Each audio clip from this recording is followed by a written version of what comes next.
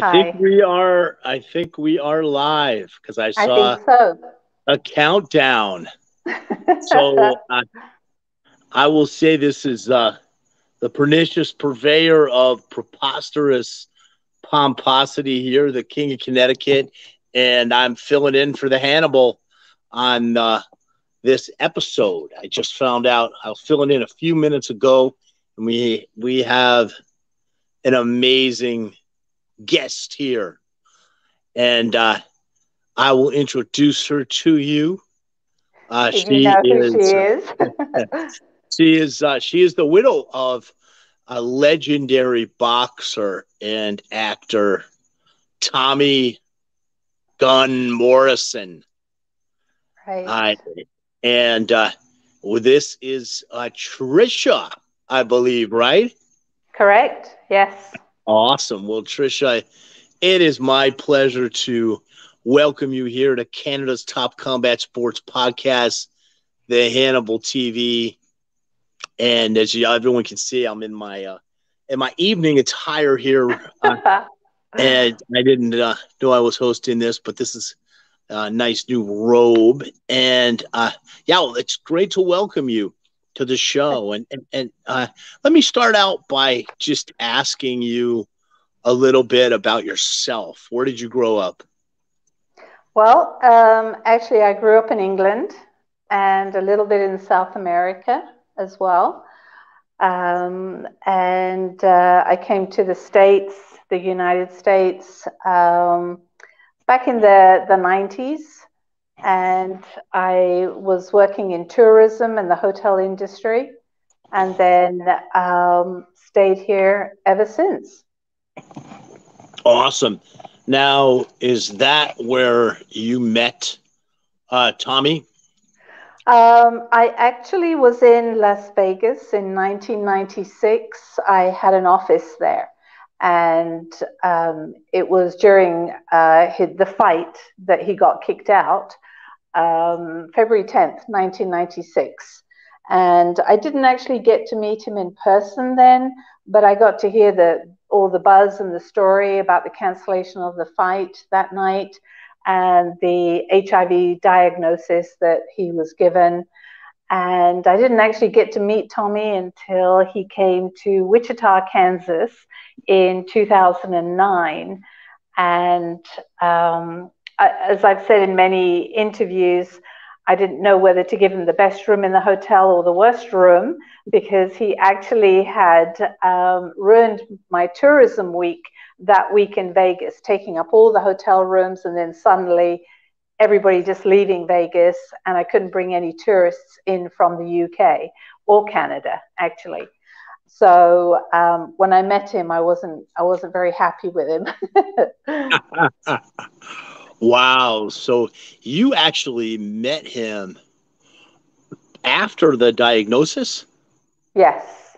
Yeah. Yeah. Oh, okay. I wasn't aware of Yeah. that. Yeah. The diagnosis was in the alleged diagnosis now was in 1996 in Las Vegas, and I didn't meet him until 2009. But the Morrison name had always stuck in my head. And when I saw him on the rooming list to check into my hotel, I thought, no, it can't be the same guy. And it was. So I definitely told him what I thought of him when he checked in.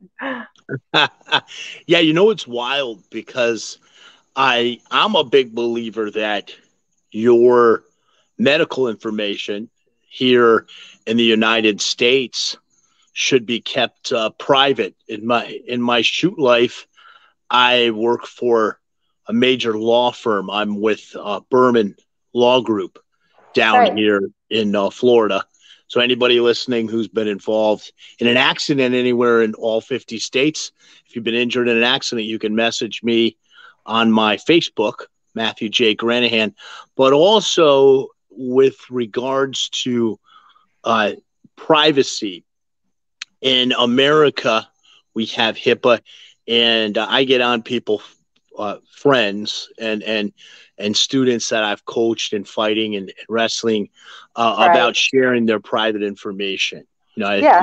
You should people are going to use that against you. So in the Right. case of Tommy, can you explain, like, how did that information get leaked to the public? Right, yeah. So you're an attorney. That's good. So you might understand a lot of what I've been through, although you probably don't know about what I've been through. When Tommy passed away, I had a post-mortem examination done on him, and he died September 1, 2013. And on September 2nd, the media went crazy. They said, oh, Tommy Morrison got diagnosed with HIV in 1996 and has died of AIDS in 2013.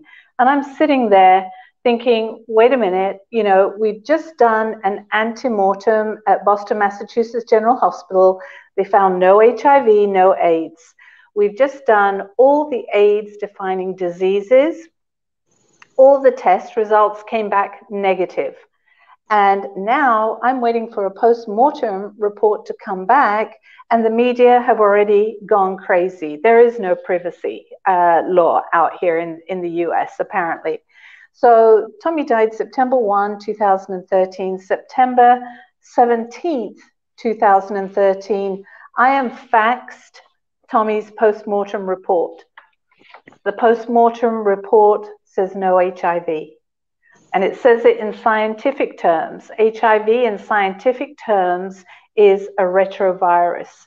No retroviral particles, no viral particles seen, no abnormalities, no budding retroviruses. This is all on the postmortem. So I'm sitting on this and I'm going, wait, stop. There is a postmortem and I need to get the truth out. So I then contacted Vegas. And I contacted the doctor there, Dr. Robert Boy, and I actually said, you better have good medical malpractice because they just did a post-mortem and there's no HIV. And he didn't die of AIDS. He didn't have any of the AIDS-defining diseases. And everybody's saying that he died of AIDS. And so Dr. Boy comes back to me through his attorney. And you know what it's like when you're an attorney, you're representing your client.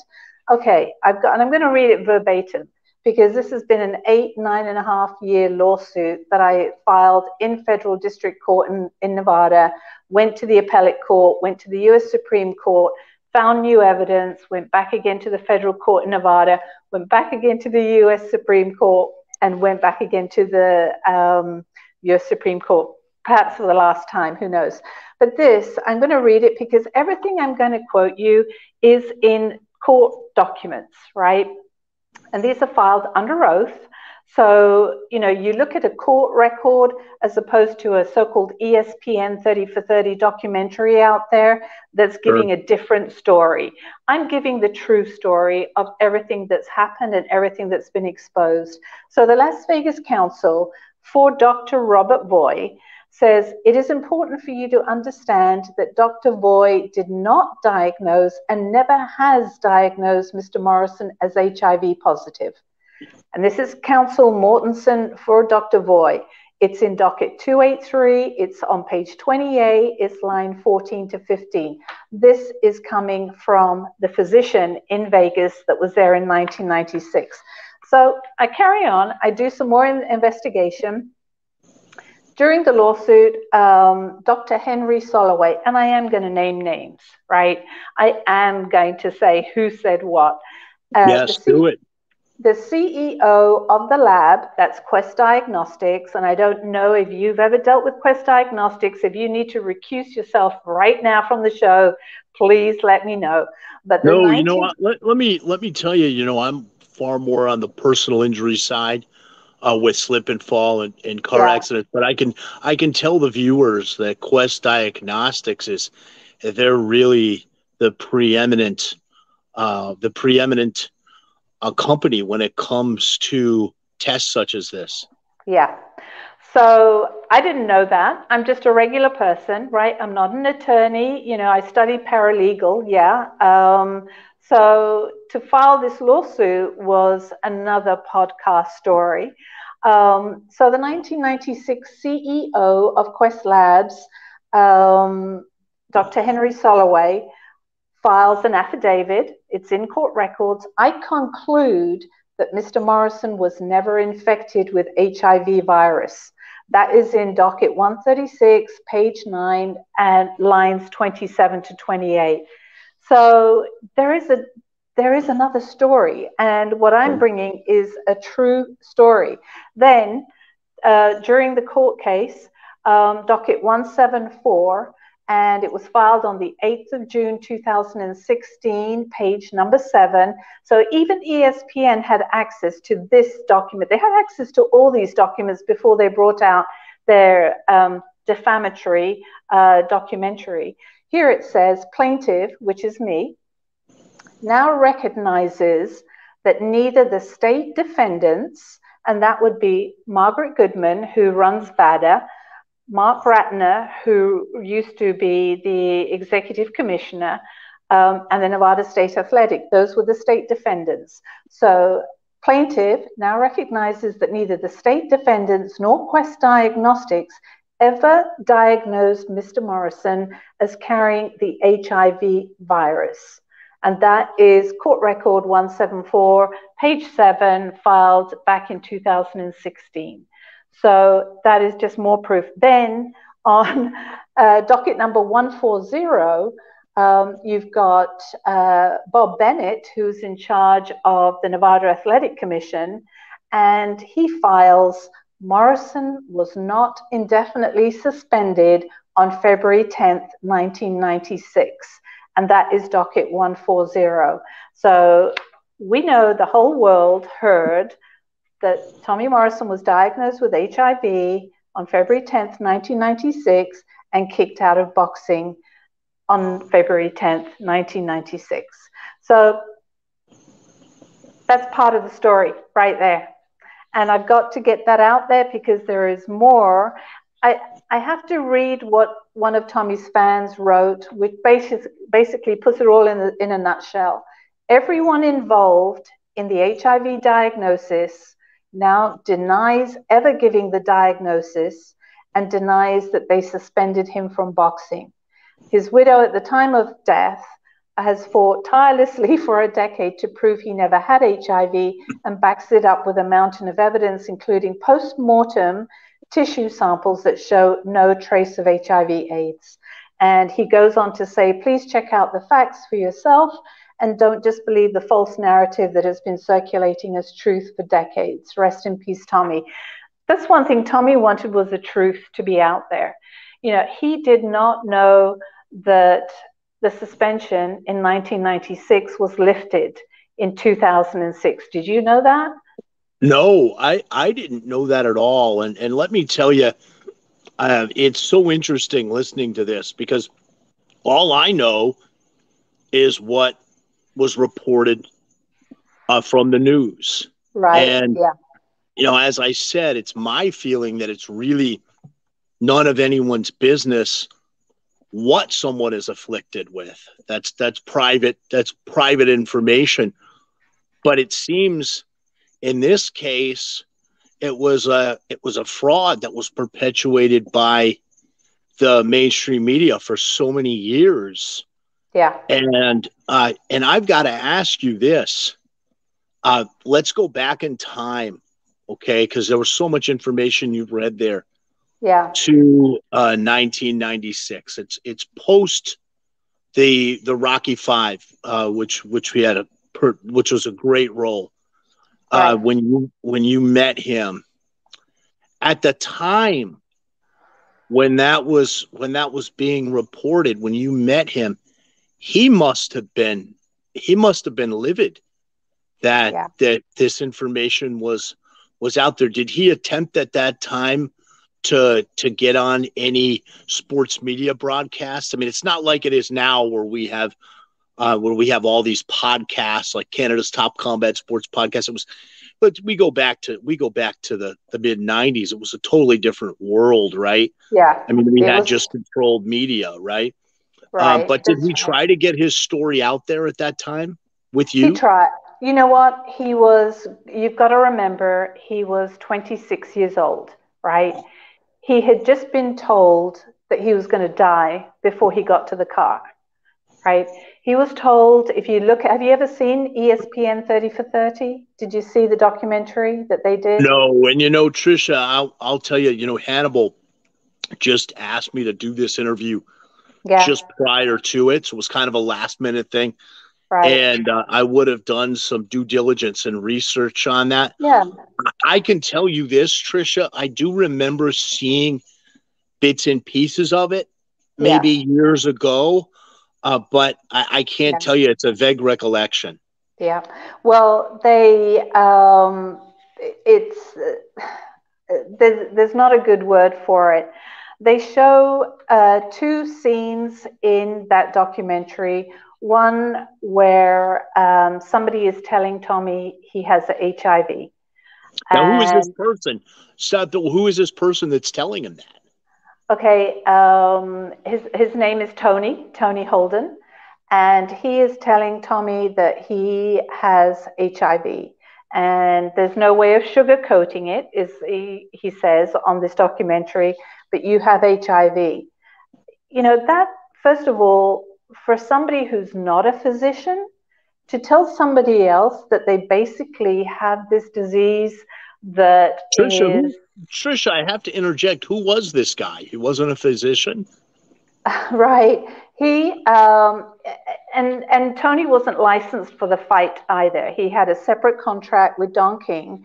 Tommy had just signed a 3-fight contract with Don King, and this was the first fight of the 3 fights. Then there was going to be another one, and then he was going to be fighting Mike Tyson, right? Mm-hmm. So the whole thing is just very strange. But Tony Holden was an ex-promoter. He'd never had a signed contract with Tommy.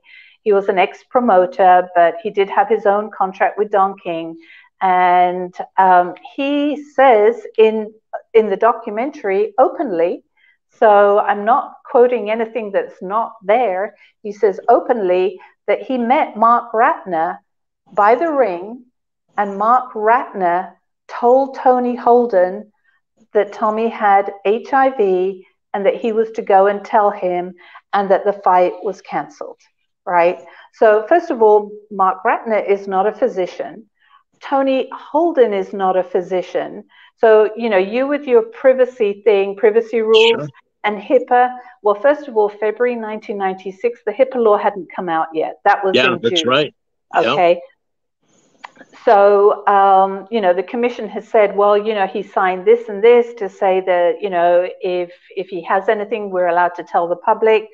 Well, all the statutes that they're quoting me throughout this 8.5, 9-year lawsuit, I come to find out by contacting the legislator, weren't even in existence in 1996.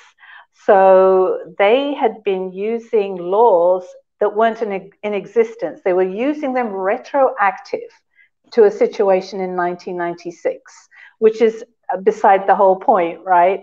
But Sure. during the lawsuit, I ask, it's called a request for admission, as you're very familiar with, but for others, you're basically asking the defendants questions and they have to answer them.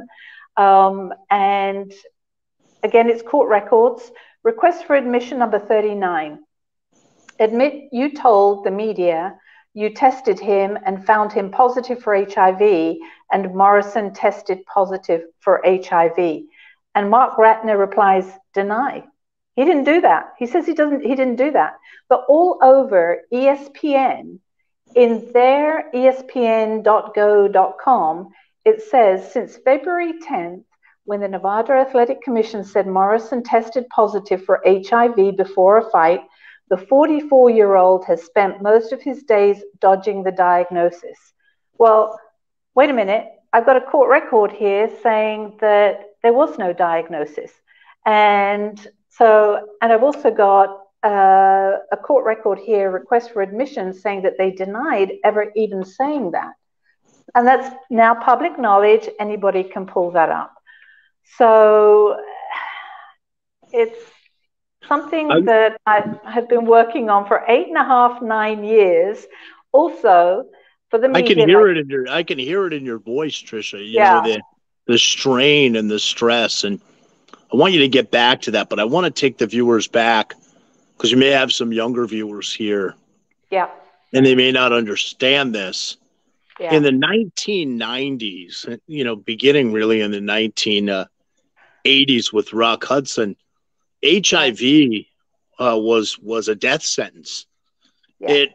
It wasn't what it is now. It's really it's something now that is not even fatal. I mean, people live normal lives and they take medications for it. But back then it was a death sentence, and there was such a stigma that was associated with it.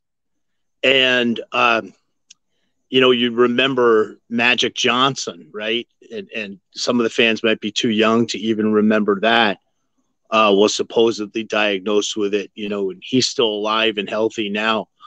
But there was what do you think was the impetus? What was the conspiracy, if any, behind this in promoting this false information, Trisha?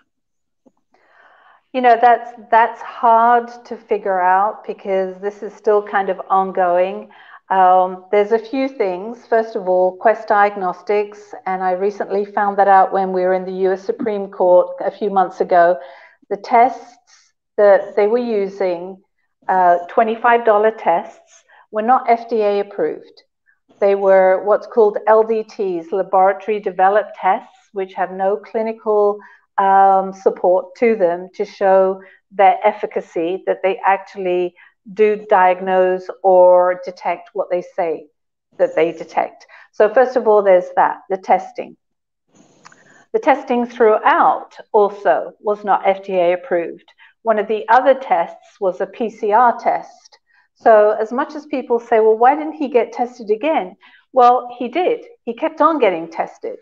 And it was, what test was it? Was it something that detected HIV, or was it something that detected antibodies to autoimmune disorders? Because that's exactly what he did have, so-called false positive. You can test positive on a test, but not have what they say you've got. You could be triggering a false positive. So people will say, okay, so what about the test in Vegas? Did he not have it twice? He did, but it was the same test, not FDA approved. Well, what about the test in Tulsa when he comes out with this big press conference and says, I have just been told I've tested positive for the virus? Well, in 1996, that test did not detect the virus anyway. So scientifically, he should not have said that he tested positive for the virus because there was no virus test. Also, the defendants could not provide a test to match up with that press conference. And then New York, there's also another media, again, ESPN, right, where they show Tommy's blood being taken and flown to New York. Well, they can't find the results for that. So, it's just another very strange situation. Yeah, Trisha, ESPN is a very agenda driven network in many regards. Yeah. And we can kind of leave it at that. They're very agenda driven. Right. And I've got to get caught up. When did this 30 for 30 come out that you're referencing? Well, 30 for 30 came out in September of 2017, and a lot of these court records were available prior to that date. Mm-hmm. Yeah, so they were pushing that agenda along, and you filed suit at that time in 2017. I filed suit actually on the 24th of July, 2014, within the statute of limitations. Tommy died September 1, 2013. I filed suit on the 24th of July, 2014, and the judge closed it really quickly in 2016. But wait, Trisha, I want to clarify because I was under the impression, I may have misunderstood, that you were suing the ESPN versus 30 for 30. No, No, Okay. the actual defendants were Nevada State Athletic Commission, Okay. Okay. Good. Margaret Goodman, Mark Ratner, but they've all confessed in court records that they never diagnosed him with HIV. So right now, the only narrative out there, false narrative out there, is the ESPN story that has to be taken down. Okay. Yeah. So to clarify that, and I'm sorry that you had to go through this. You learn firsthand how misinformed and how vicious the media could be, and I'm Yeah, glad that you were able to come here on this platform right. and discuss it. But what I'd like to do is I'd like you to talk about Tommy Morrison, the person, a little bit. Kind of give Right. you the floor to tell people what kind of a guy he was. We know he was a great actor and an outstanding boxer. Yeah, yeah. He was just such a great guy, and he had a great career. 290 amateur fights he had. He had 50 Toughman contests that he fought underage, right? And Yeah. 51 professional fights. And he was kicked out of boxing at the age of 26, right? Wow. Yeah. What a career. Which is heartbreaking. Given a deadly diagnosis, he obviously went through very dark years. He wrote his own little booklet called My Darkest Years, where he does do drugs. And he's very open about that. And he says, I had to fill a void. Sure. I've just had everything taken. I have to fill a void. And he didn't like to watch boxing or anything. But he carried on working out in the gym. When I met him, it was probably the most sober time of his life. First of all, I had never watched Rocky Five, so I didn't even know about Tommy Gunn, and I wasn't into boxing. I was a tennis player, so he almost liked the fact that I knew nothing about him, right? And it was Mm-hmm. like a fresh start for him. Sure. So, Sure. um, so he was able to be himself, and he just wanted to be normal. He took out the garbage, he fed the dogs, he took the dogs to the groomer. He just wanted to be a normal person, but always at the back of his head is this HIV stigma, right? Oh, You yeah. know, people The are talking. Scarlet Letter, right? It was like the Scarlet Letter. It was Yeah, awful. And I yeah, always say this to people, mention about privacy, but I always tell people, don't tell people more than they need to know about your life and in general and anything, because right. people tend to try to use information against you, and this was got to take people back to that time, because it was a much different time Yeah, than it is now. And, that's and right. Well, what were his you have to imagine, we've all been through this COVID thing, right, for the last 2, 3 years, where you can't touch anybody. You have to be 6 foot away, Yeah, don't I sneeze, kind of got don't, to say I'm in Florida, so we haven't really experienced right, a lot of the craziness that's other places have. right. But it's the same thing. It was the same thing for him where people did not want to come close to him, didn't All want right. to touch him, didn't want to breathe the same air as him, didn't want him to sneeze or anything. When we walked through airports, he said, okay, Trisha, he said, just wait and see. There'll be people looking at me thinking that I already died. Right. And I said, what? Oh yeah, And and there were. I mean, his whole life had been put out there, and now I am trying to repair that. That was one of the things that, in the back of his mind was always, how can I be alive when I feel so good? And how did this happen? And are the tests right? Why did the commission cancel my fight? If I did have HIV, why didn't they accommodate the fight in some other way? He was always thinking stuff. He was always Magic researching Magic stuff. Johnson went back to playing basketball, if you remember.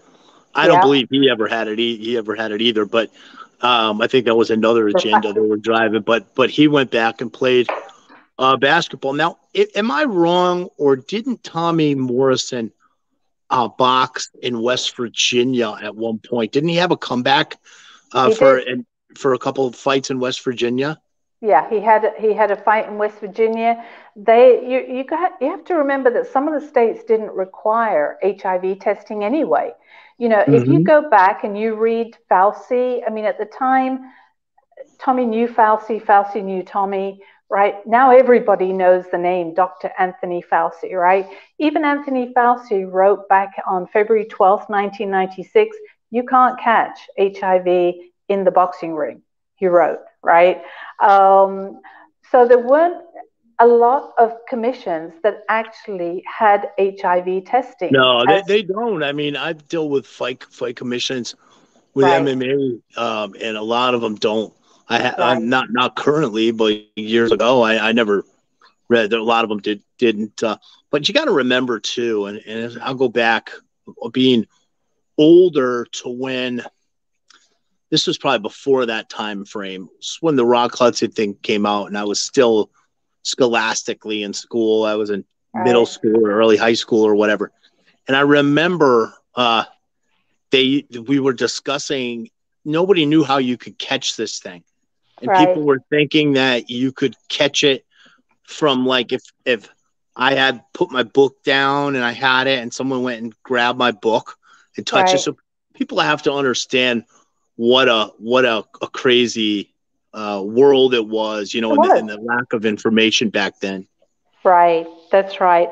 You know, there's something also in the lawsuit where, you know, I've included Anthony Fauci said back in 1984, if you've got two things, PCP and KS, PCP being pneumocystis carinii and KS being Kaposi sarcoma, you have AIDS, right? So we even had Tommy tested for those two things back in 2012 and totally negative. So he never had the virus. You know, and you say that a lot of people don't actually test for it. Well, in order to include that in the licensing, you had to have that with the legislator. You had to have that Sure. passed. And it's called the Administrative Procedures Act, So where you Trisha, let me ask you then, why did he box in more states like he did in West Virginia? If that wasn't an issue, not that he had it, but that could have potentially been an issue because of all the misinformation. Why didn't he then box in more states and maybe even outside of the country, down in Mexico? Well, he did. He did. Okay. He fought down in Mexico, and then he fought in West Virginia, and then I think it was Wyoming as well. So he had three other fights, but he had taken. Obviously, he had been suspended indefinitely worldwide. But you also have to think, who is going to want to fight somebody that the world has said has got this deadly disease? It wasn't Sure. easy to find an opponent, right? Yeah, of course. And when you found an opponent, the commission would say, no, we're not going to sanction this fight. Even though, for example, like West Virginia, they did not have a rule to do HIV testing, even though he did it. So they followed him like he was in his own bubble. They followed him around from commission state to state. He had an offer to fight in New Zealand. He had an offer to fight in Australia. He had an offer to fight in Kansas. But everywhere, everyone is saying, no, well, you're suspended. You have HIV since 1996, and you don't get rid of HIV. There's one particular interview with Dr. Margaret Goodman, who runs VADA, the Voluntary Anti-Doping Association, which has been in the news recently, and she hounded him. In 2007, she came out with this media outlet saying, you know, upon my request, I asked Dr. John Hyatt from Quest Diagnostics to retrieve Tommy Morrison's results, and Dr. Hyatt is a physician and well-known pathologist, right? And he said they were unequivocally positive. Well, in this lawsuit, Dr. Hyatt was not a physician and he was not a pathologist. So she lied to the media, and she got caught in this lawsuit. And then there's another request for admission, number 29, where I target Dr. Margaret Goodman because she had hounded Tommy so much for him trying to do a comeback. Like you said, why didn't he fight, right? Well, if you come out with the media and you have somebody like Dr. Margaret Goodman, who has a huge status in the boxing world, I write, admit you can provide a document that confirms the diagnosis of the virus HIV in Tommy's blood on February 10th, 1996. And she responds, deny. She couldn't. She could not provide anything. So the history of HIV, the history dates back to 1996, right?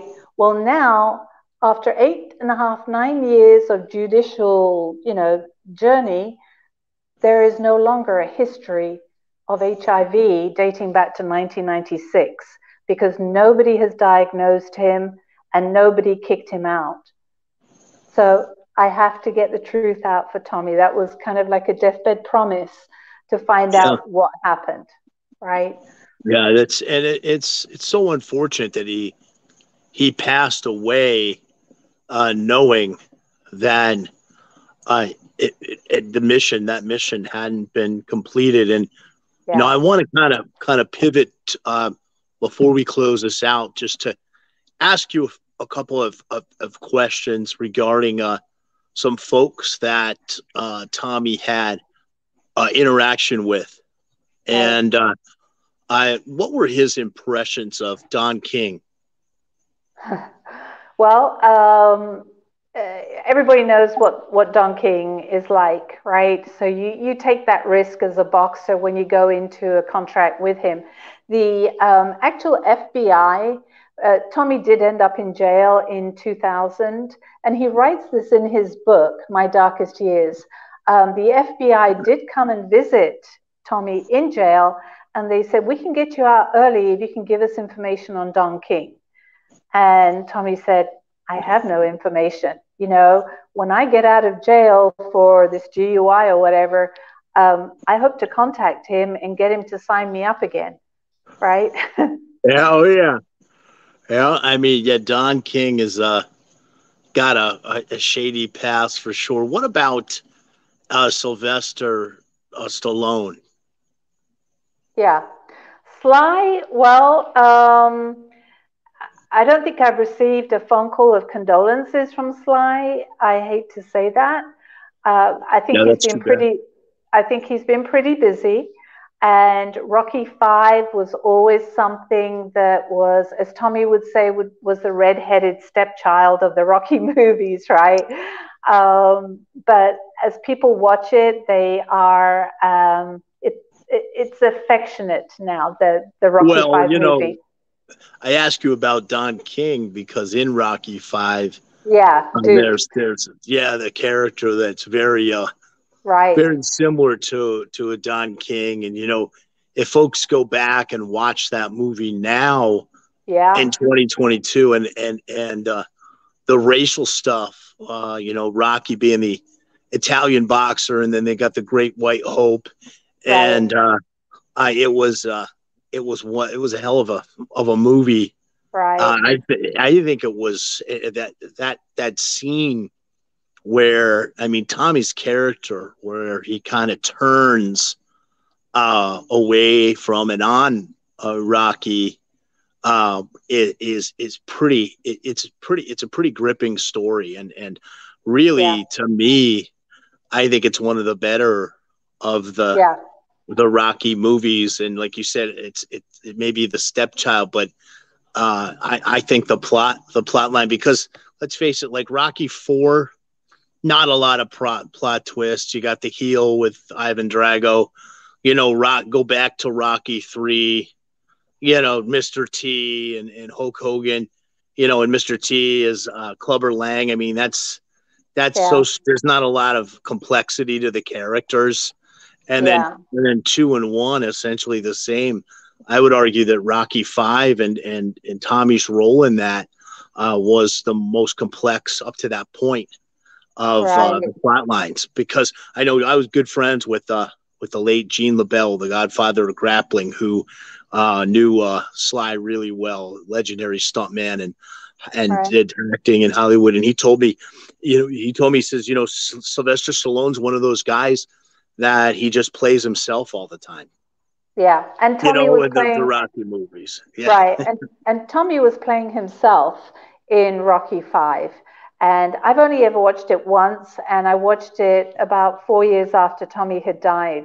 So Tommy would always look at me, and he would say, "Oh, you remember that scene in Rocky Five?" And I go, "Look, I've never watched it." And he would start laughing because he thought that was pretty cool. But He no, was a with great actor. He was a great actor. And I got to ask you, Trisha, did he have any other acting roles uh, after that movie? Because he was great in that. He wanted to get into acting a lot more. He was contacted by John Gotti Jr.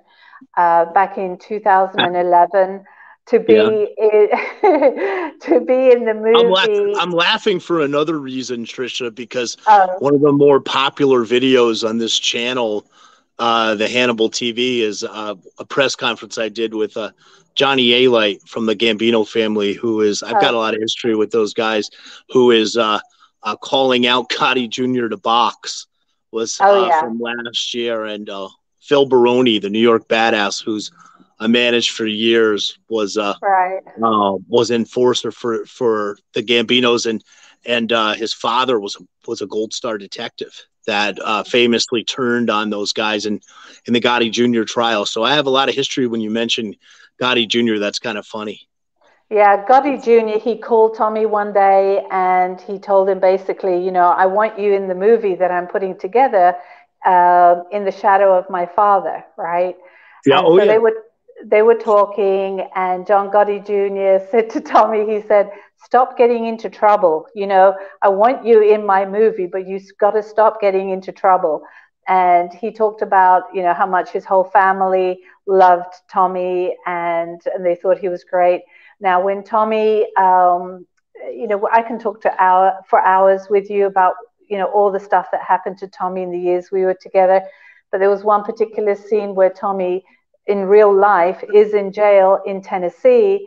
And I have John Gotti Jr. calling me and emailing me saying that he's going to try and get him out. And Yeah. so, yeah, it's, Yeah, I know John, and I know his sister Victoria pretty well, yeah, yeah. too. Yeah, that so that never happened though, that role.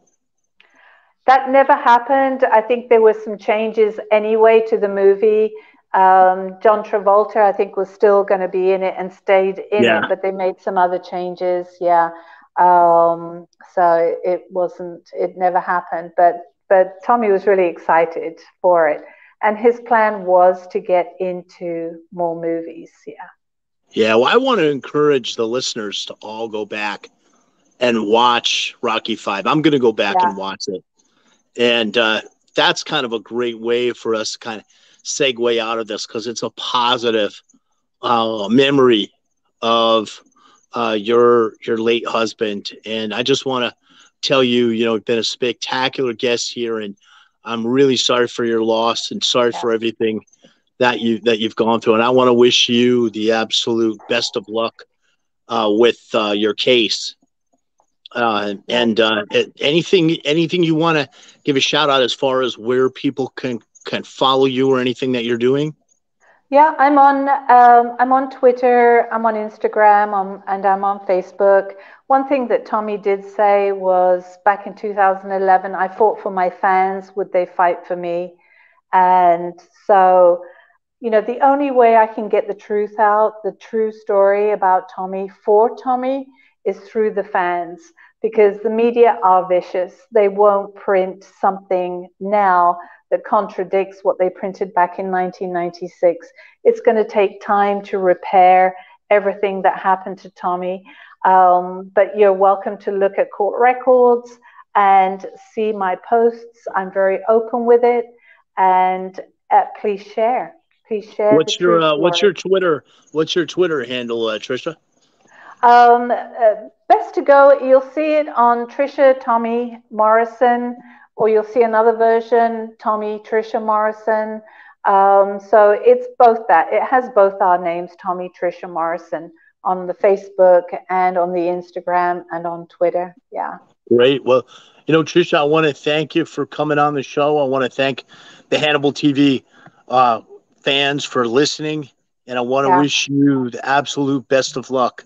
And Tommy's looking down, and he's very happy. He is. Yeah. Yeah. Have a great afternoon, folks, or great evening. And the King of Connecticut signing out. And I got a quick joke for you before we close out. What's 240 pounds? Dashingly handsome.